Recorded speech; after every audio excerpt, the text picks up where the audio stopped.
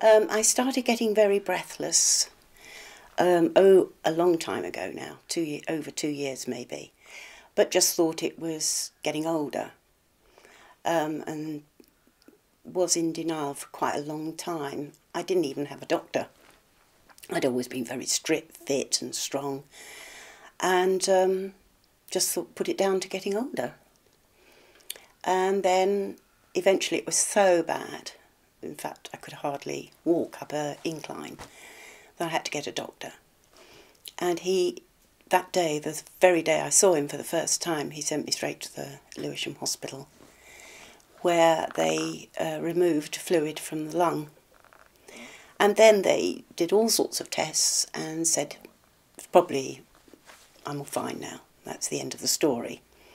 But 6 months later, the fluid built up again, and I had to go back to Lewisham and again had further fluid removed. They did further tests and they couldn't find anything wrong. And eventually they said I'd have to go to Guy's and have the lining of my lung sealed with talc. After I had the operation in Guy's, they asked me if I'd ever worked with asbestos. I think until then they thought I had TB. That was the disease that was being suggested. But then after the operation, when they'd obviously discovered the mesothelioma, I was asked if I'd ever worked with asbestos, and I said no. But then I remembered going back many, many years that I had actually worked in a room, in a classroom, which was, I felt sure, lined with asbestos. In fact, I had been told it was asbestos, but it was white asbestos and it was safe.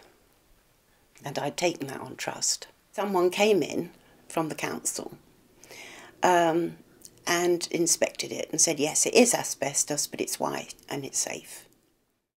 I keep wondering about those children. I'd like to know if any, if there have been any repercussions for those children. But I don't. How do you know? I mean, I love my job, and it's quite shocking to think that I paid that heavily for a job I really enjoyed. Sheer horror, and everything was so dark. Waking up in the morning, it was like dark. Fear just took over, and that went on for quite a long time. Not enjoying waking up at all, and wondering how I was going to cope with it. But it did eventually change, and obviously there are things that help. I have a book here with a different saying.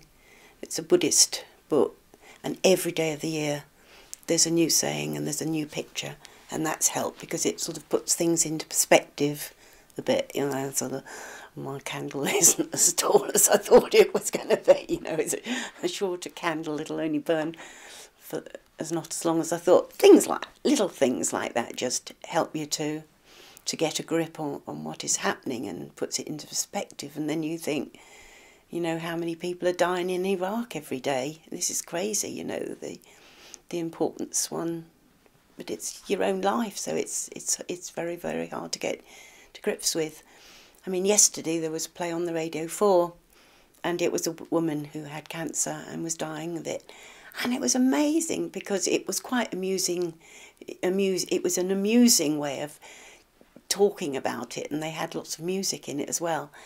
And things like she felt ill, but she'd go out and people say, oh, you look really well. And that happens to me, people always say, you look really well. I think, if you knew what I felt like. And, you meet people and they don't know, and they say, how are you? And you say, fine.